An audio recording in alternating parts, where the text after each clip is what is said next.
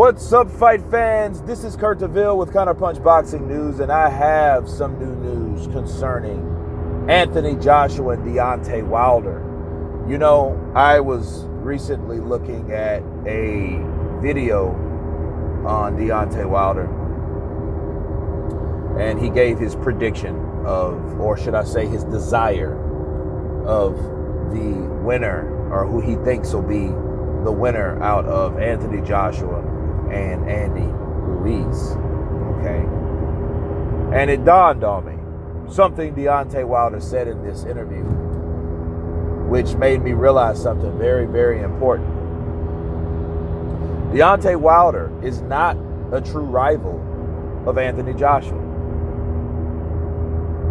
Deontay Wilder did say, oh, this is my ultimate rival.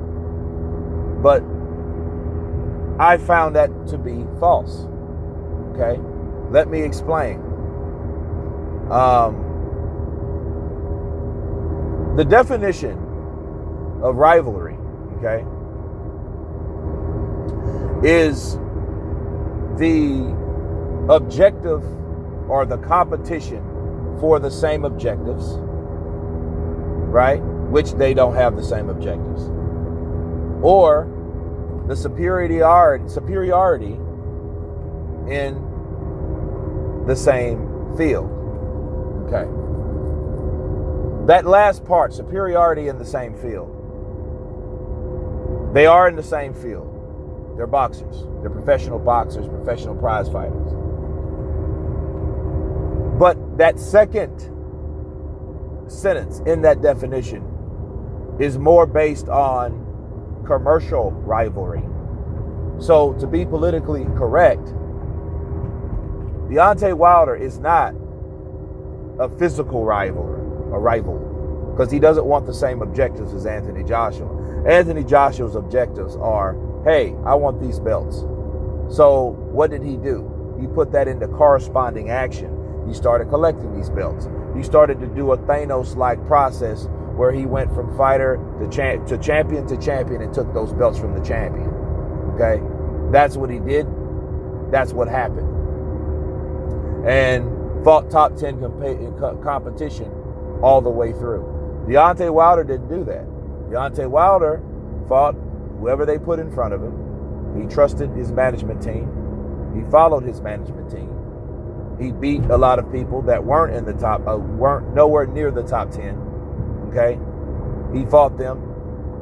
He beat them. He knocked them out. But there were no unifications. There was no situation where he wanted to fight top opposition. One fighter that did stick out, that Joshua did fight and knock out in the 7th round, ironically, was Alexander Povetkin.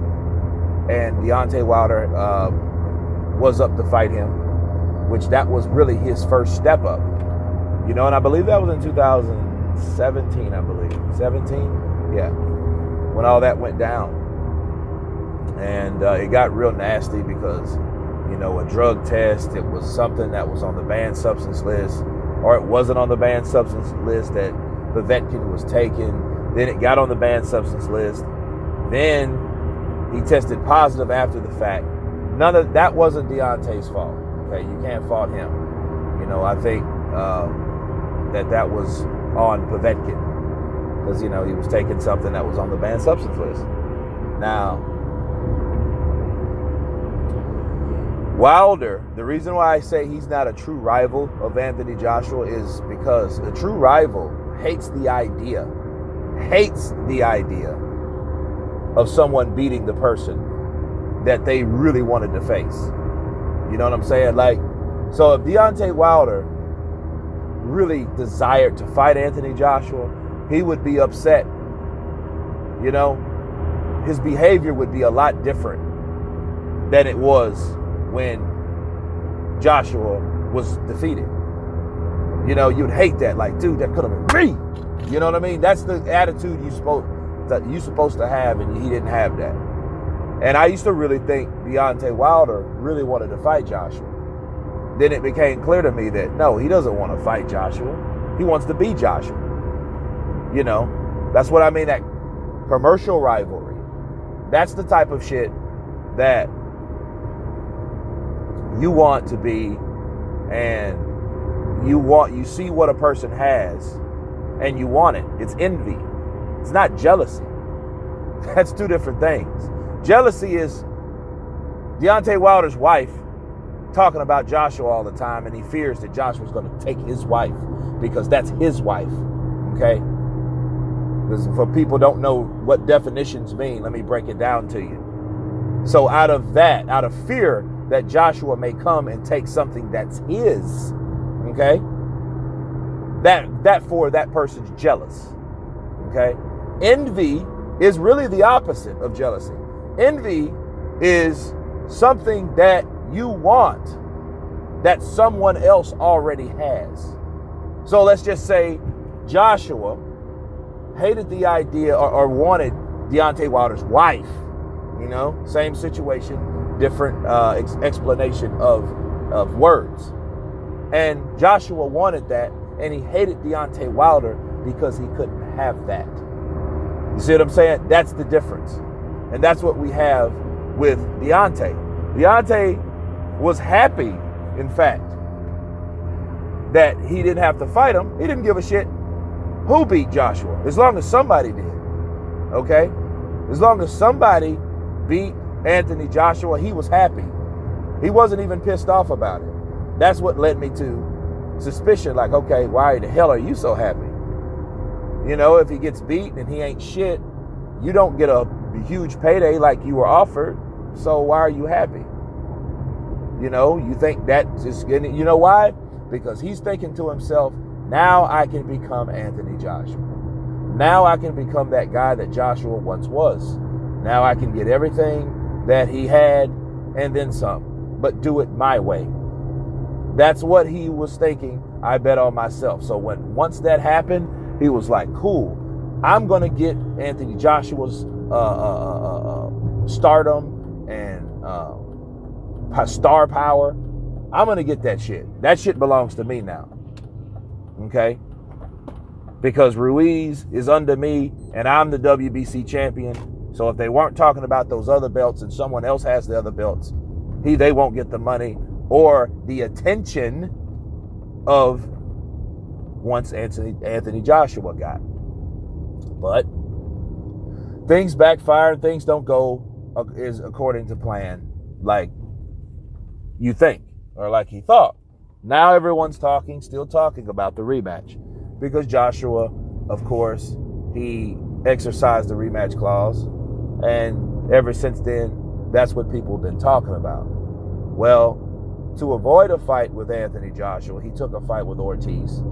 The numbers didn't do well at all. They supposed to did well than expected, and I'm going to do a video on that for you Wilder guys. Okay?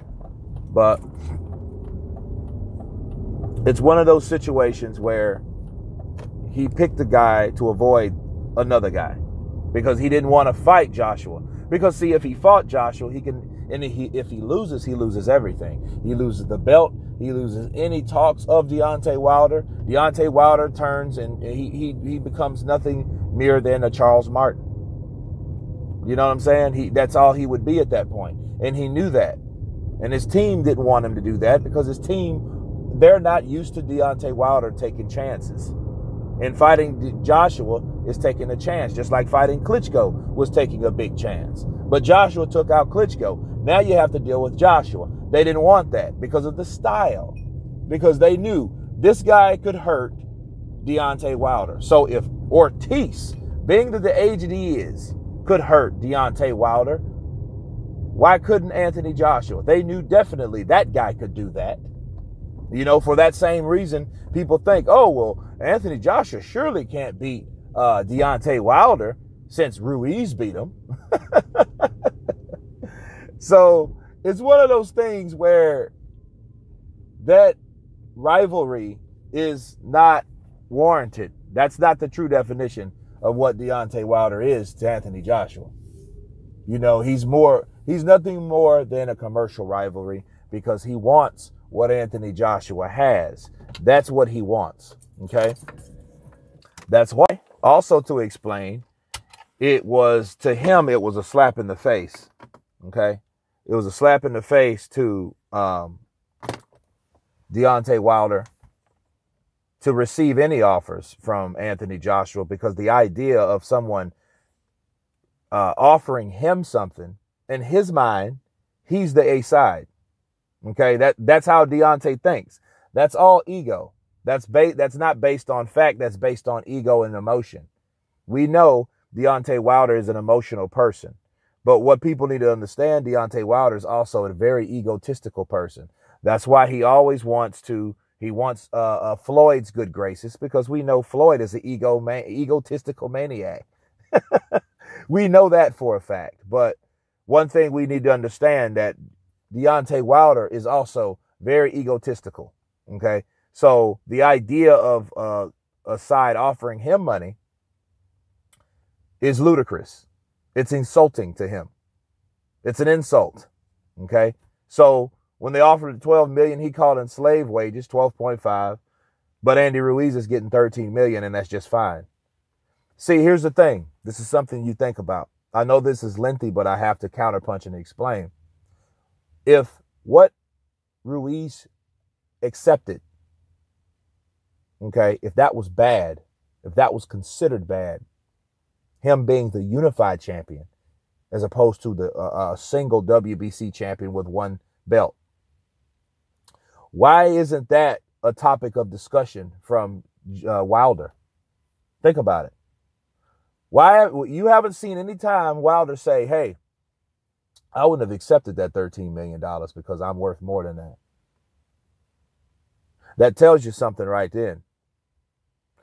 One, the money's good enough for Andy Ruiz, $500,000 more, which is pretty much the same amount.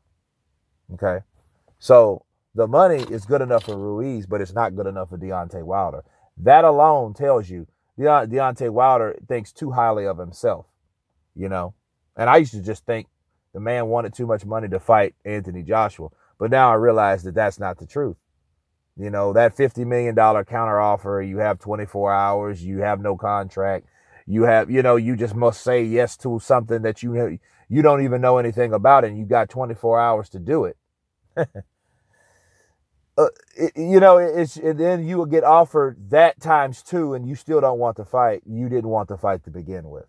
Okay. Then you get happy when that guy gets beat. So obviously you didn't care about the money or the offer, because again, it was an insult. Whatever the money, I don't give a shit if it was $200 million. That wouldn't have been the point to them. The point to them would be, you don't offer us anything because we have just as much legitimacy as you, because we're champions. That's the mindset of Deontay Wilder. And that's why he feels bigger than what he really is. Not knowing his numbers, the amount of money he makes, is not even compared to old heavyweights of yesteryear. That's really not a lot of money. And money meant more in the 90s. You know what I mean? Like, he didn't make Tyson money. Deontay Wilder never made Tyson money. Think about it. You know, Lennox Lewis himself said, I would have took the money. But that's all he said. Shh. You know? So who is really asking for too much, and who is really wanting to fight who? You know, I think back to the beginning, the rivalry doesn't mean what people think it means. Okay?